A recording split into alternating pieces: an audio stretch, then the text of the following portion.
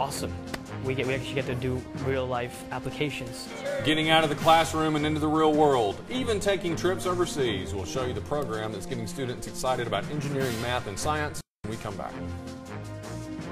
It's a welcome message for kids. Get your hands dirty, pull stuff apart, figure out how it works. Yeah, that hands-on approach to education is growing in the Madison City school system, and today, corporate donors opened the door for a new challenge, building a race car. WHNT News 19's Brian Lawson has the story.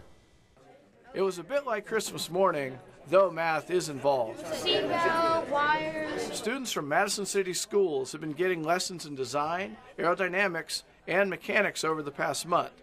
The lessons will get more practical now. We were like, awesome.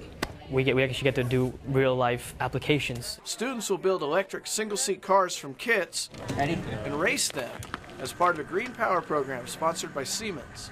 Siemens Northrop Grumman donated the kits.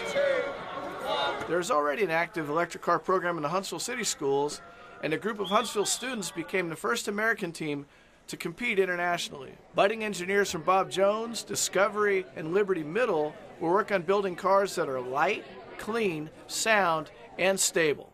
Dealing with limited resources and having to be creative about how you use those resources and how you make those resources last is something that I see as really, really applicable.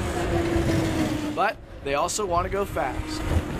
Design the car, 3D model it, and then figure out how we can build it.